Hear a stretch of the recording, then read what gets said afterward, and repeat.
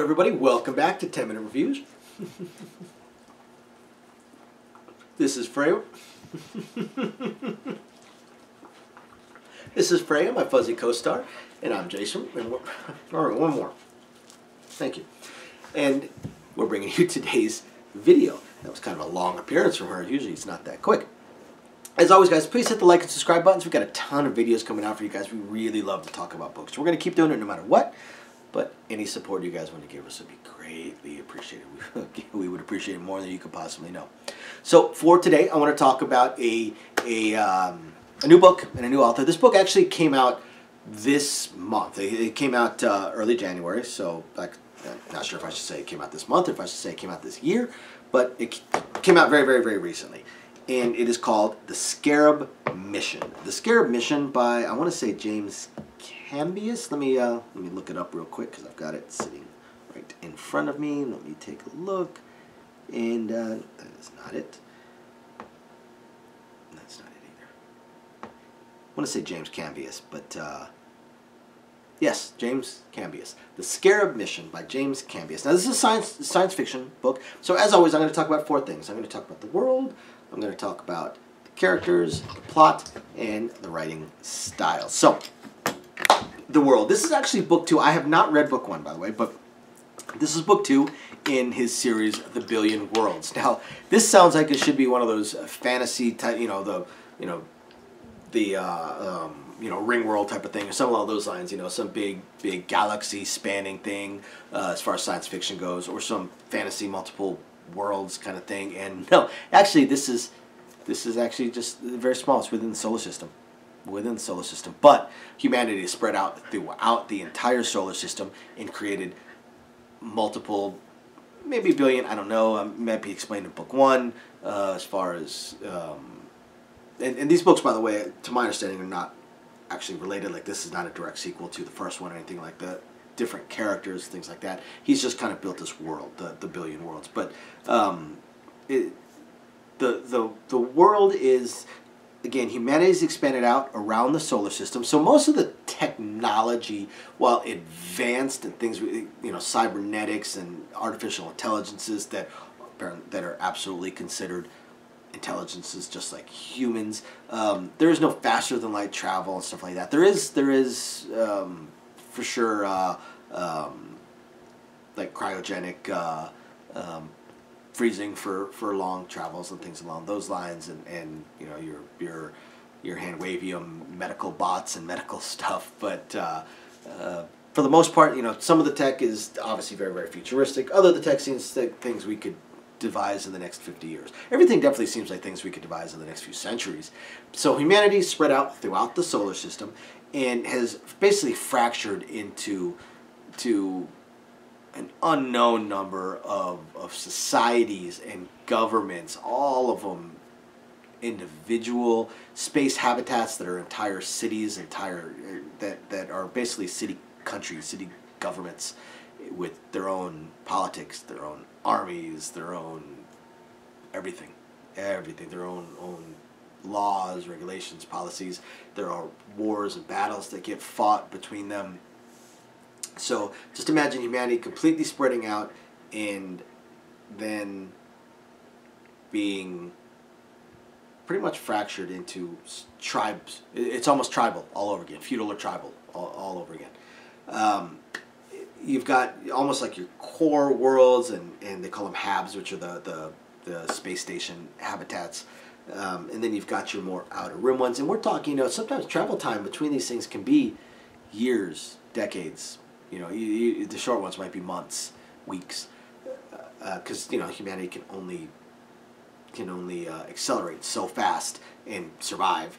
So that is also kind of where you get your differences in your tribe. I don't want to keep saying tribes because differences in governments and such, but it seems very, very tribal.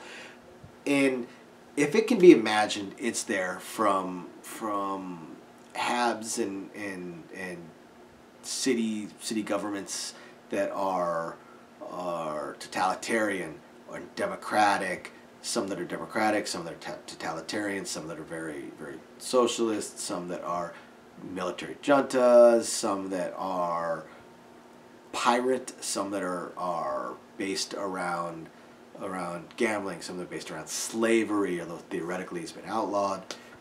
So if it can be imagined, it is there somewhere as its own separate entity and government, even if it's been at some point attacked. Which leads us into the character. So the main character is Solana. Solana is they call him a Scarab, but Solana is basically a scavenger. She is a mercenary scavenger. She's not a mercenary warrior. She's a mercenary scavenger. The Scarabs are people that scavenge. Sometimes they're also pirates. Sometimes they are mercenaries and criminals, but not this particular one. And she works for a ship. Now again, I said the AIs are treated as their own intelligences, so the ship is its own being that hires the Scarabs that work with it. And Solana is a Scarab that she is a scavenger, and they are, well, that'll be getting into the plot. Solana is a little bit different in that she is a freed slave, but she was a genetically created and then neurologically modified slave. So she is born a slave, and she is born to be a slave. So she wears a special set of goggles that actually has programming in it that completely erases faces. She cannot see faces, because if she sees faces, she will instantly obey and have a burning drive to obey, to do whatever they want. So she wears these goggles that prevent her from seeing faces. She is basically an engineer, a techie, very, very good with technology. This is very interesting as far as the worlds go and the characters, because the other Scarabs that are part of her team, you've got Atman, which is a bird.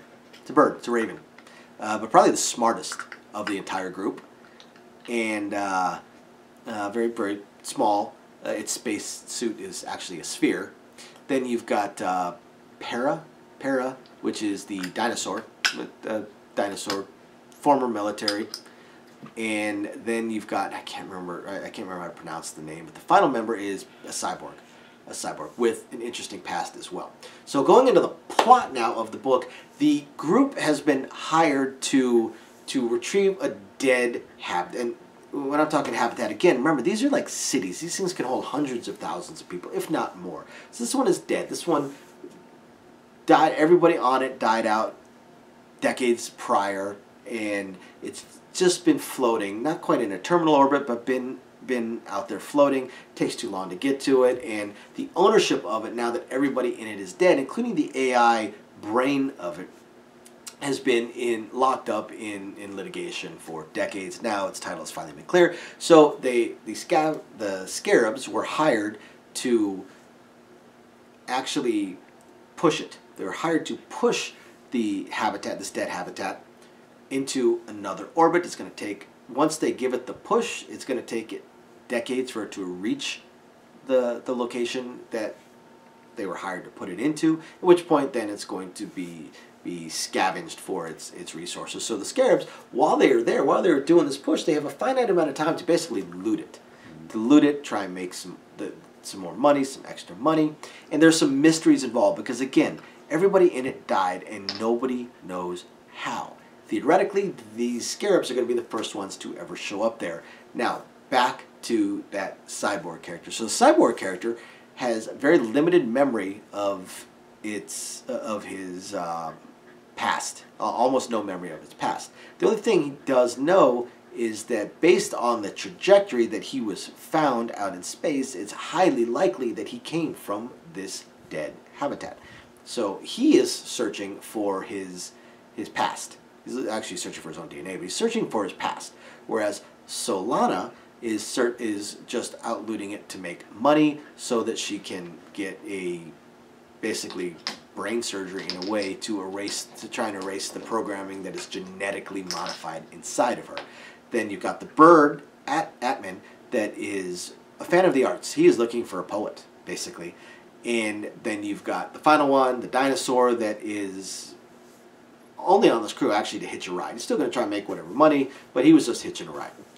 And obviously this is going to have some more mysteries to it and some things that people don't quite understand. And another group of mercenaries and pirates that show up. Beyond that, I'm not going to give out any spoilers to the plot. The only thing that I did not like about the book is I am not a fan of the mental side of the Solana character. Absolutely not a fan of it. The backstory was interesting, but unfortunately it comes out as a little bit too rapey, and it also comes out as a little bit too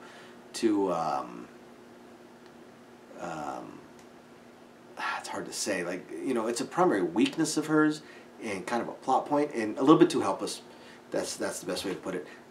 Turns her into an utterly helpless character, and when you've got a main character, having them be that helpless. She's the main character of the book, and yet she's pretty much, as far as anything that occurs within the book, a side character, a useless side character in a lot of ways. Now, of course, being a techie, she does do some pretty major things that pop up a little bit later, but I really, really, really enjoyed the book. I absolutely hated the main character. If there was a sequel that was focused on the main character, I would not read it. Now, if there was a sequel focused on any of the other characters that were in that book, I would absolutely read it in a heartbeat.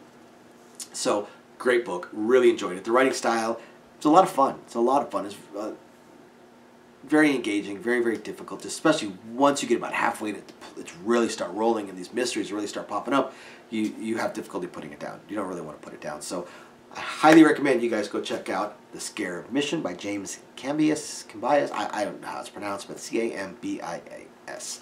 Thank you, everybody, for watching. Don't forget to hit those like and subscribe buttons. We'll catch you next time. Bye now.